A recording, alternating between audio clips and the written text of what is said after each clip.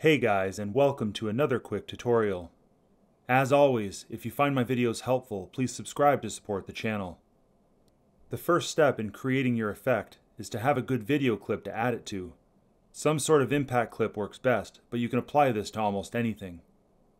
So the first thing I'm going to do is duplicate my clip by holding the Alt key and left-clicking the original clip and dragging it above the original.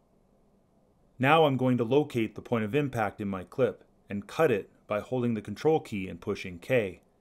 Now head over to the Effects panel and type in Extract and drag this on the top right clip you just cut. This will separate our original clip with the point of impact effects.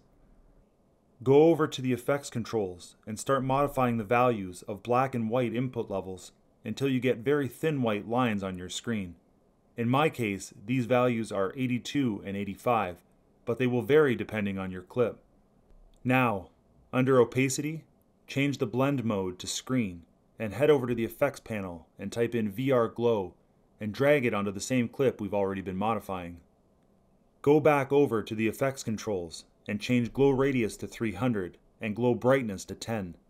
Now check off Use Tint Color, and under the Tint Color selector, find a nice blue color to use for this effect. You can also add a sound file of a lightning crash and crackle to the video clip at the point of impact for an extra cool effect.